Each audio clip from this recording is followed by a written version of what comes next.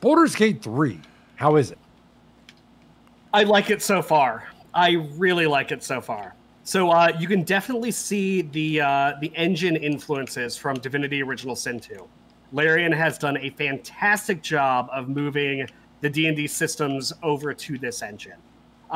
One of my favorite things is that the skill checks, because in most other D&D video games that I've played, the skill checks and rolling the dice for anything is like located in like some fucking text combat log, right? It's like, oh, your character tried to roll for this, it failed. It doesn't make it front and center, right? And when you're playing actual D&D, you're rolling that shit and you're like, oh fuck, we gotta hit it, and everyone's like watching your dice. Like your dice are the pivotal like object to watch. And in the computer games, it's just never that way. It's just relegated to the same place that like all the other RNG in the game is relegated. It's just like, either hidden or like pushed off to the side somewhere. In Baldur's Gate 3 or Baldur's Gate computer games, it would tell you that you failed to save and stuff like that. Yeah. But they didn't let you know that you were about to roll for one. Yeah, exactly. So Baldur's Gate 3, there are moments like there was an intimidation check that I had to make. I'm just like, yeah, you want to fucking try me? I will tear your eyeballs from your skull, motherfucker. And a D20 comes up and it says, roll for persuasion. You're trying to hit at least a 13. And the only thing you have to do is just click your mouse, but like the dice is big. It's on the center of your screen. Everything else is like kind of grayed out in the background. And that's how you roll. And you're watching the thing tumble. You're like, come on. You actually roll. Yeah. That's cool. Like, I mean, it's just a graphic, right? It's not like but it's the idea that you're clicking a button. It's not just auto.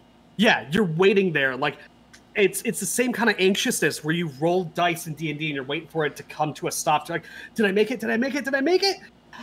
And then it hits a 16 and you're like, yes, yes, fuck yeah. And the screen fades out and the NPCs go,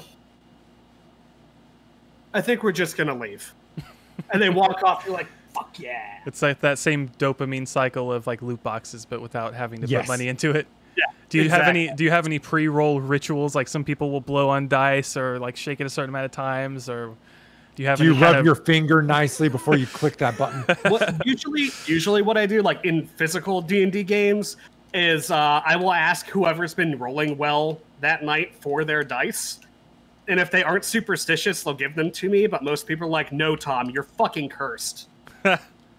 I've seen people that had the idea that my 20 only has so many 20s in it. Yes. So after I roll like 3 20s, I'm changing out my D20.